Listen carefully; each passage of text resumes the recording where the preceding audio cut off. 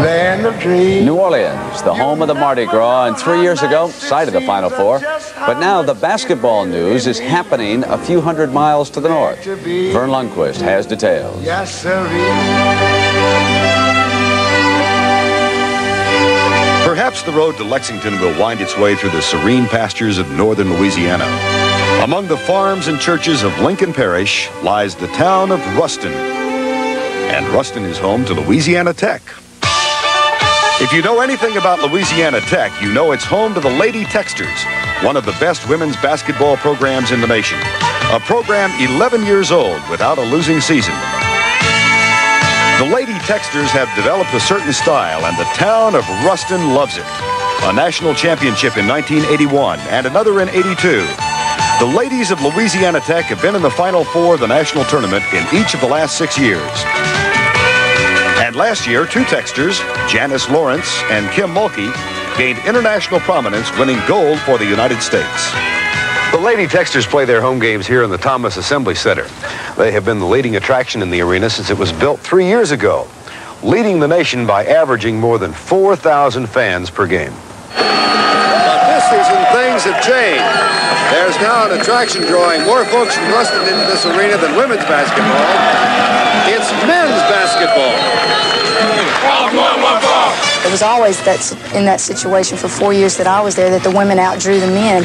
Now, sitting in the stands, watching it from a different perspective, I'm as much proud of our Bulldogs as I am of the Lady Texters. They're finally getting the recognition that they deserve. Every single place we've gone into, it's been their largest draw of the year, and 4 or 5 times the largest draw in the history of wherever we played. The heat is on. The heat is on. The Tech Bulldogs have been as hot as a local TV station's music video, breezing to the Southland Conference regular season championship with relative ease.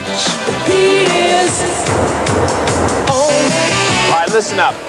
Fellas, out in the wings, we've got to pressure those Head coach wings. Andy Russo went to work rebuilding Tech's basketball program 6 years ago, and last season his efforts were finally rewarded.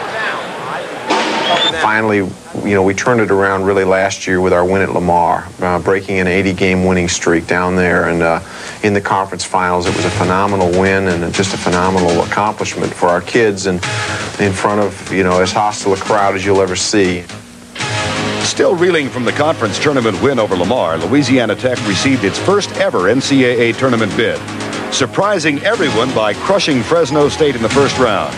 They were eliminated by Houston, but Andy Russo had assembled a contender. Well, I think Andy is, he's a very good recruiter. I think he can communicate well with his guys, and I think they respond to his type of coaching.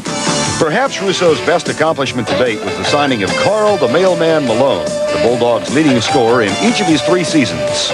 I believe that we would not be ranked in the top 20 without Carl Malone.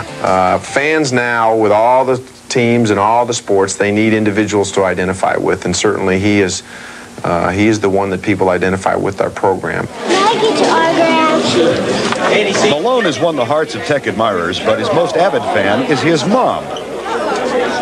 Shirley Malone Turner cheers on the largest of her 9 children at most home games. It's a short drive from the tiny town of Summerfield.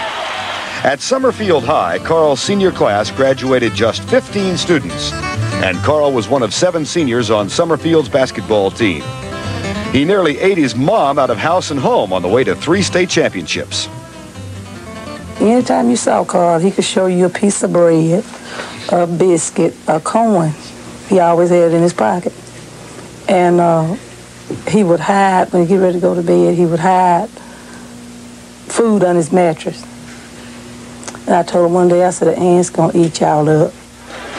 But Shirley Malone Turner has given in to Carl's hungry ways. She comes prepared. After most games, there's a sack with perhaps a potato pie, a gallon of milk, or some other goodie to keep the motor running in the mailman. She usually call me before every ball game and see what I want, she about know what I want. And after the game, she bring it to me. Louisiana Tech fans have made it clear what they hope the mailman can deliver. Ruston would like to see the men achieve the same prominence the Lady Texters have established. The women have now become the men's team's biggest fans and hope that both clubs can advance to the Final Four. For Ruston to have that happen would just be, I think, a wild thing. It would be great. That'd be real great. It'd be like a dream come true. Louisiana Tech President F.J. Taylor is cheering for his dream teams, too, even if tournament finals do pose some logistical problems.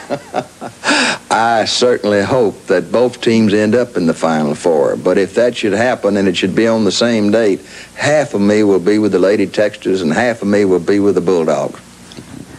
No surprise, of course, that the men have already qualified for the NCAA tournament. We can take